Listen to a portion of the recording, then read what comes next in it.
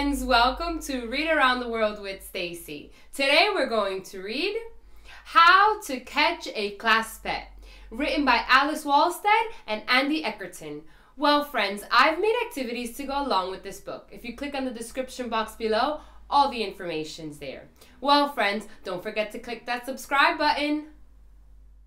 How to Catch a Class Pet. Summer was great and we had so much fun. There was biking, camp, and the pool. Now we all have a new place to go together. We're all off to school. Playing outside as we wait for the bell, we have not seen our new classrooms yet. New teachers, lessons, books, and friends. And we know each class has its own pet. There are fish, turtles, snakes, and frogs. Plus a dragon. What more can you ask for? We're having so much fun playing outside and can't wait to see what's through that door. We all went inside to our classrooms, but there wasn't one pet to be found. It seems they all watched us this morning and escaped for recess on the playground. Now outside is crawling with class pets galore, so in art class we drew traps to look at.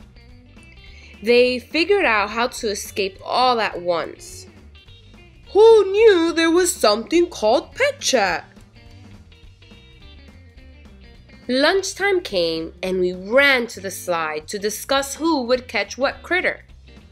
It looked like there were 9 on the loose. Not easy, but no one here is a quitter. That's not a kid on the monkey bars. From here, it looks like a stick. But sticks don't slither or wriggle around. We better get over there quick. So many kids are playing and running. Then we see a commotion on the slide. Something is rolling down from the top. Who knew that fur balls could speed glide? This should be easy 'cause this pet is so slow. Let's ask those kids playing wall ball. Nope, didn't see anything over here. He can't be far. He moves at a crawl. Got to go faster. We're running out of time. Check out the people playing Foursquare. That ball sure took a really high bounce. Hold on. There are 2 things midair. There, on the swings. Just how is that moving? There's nobody sitting on the top. It's not really windy, and don't think it's a ghost. A hermit crab? How will she stop?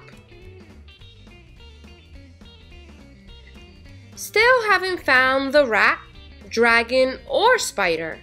But let's play. There's a rock wall to climb. Wait a minute. This part is so sticky.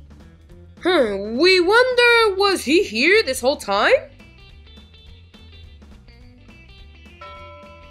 Teachers are calling and lunch break is over. Doesn't look like we caught any pets. What was that? Did a rat leave the tube?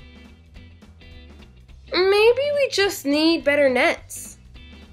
We never did find the dragon. Finding him might take us forever.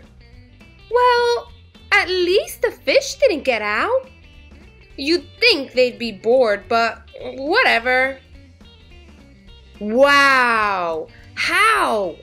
The pets are all back! Every kid let out a big cheer. Can't wait for what happens tomorrow. It's going to be a great year. What a fantastic book! Those kids had such an adventure trying to find all those class pets and trying to catch them too. Well friends, until next time, bye!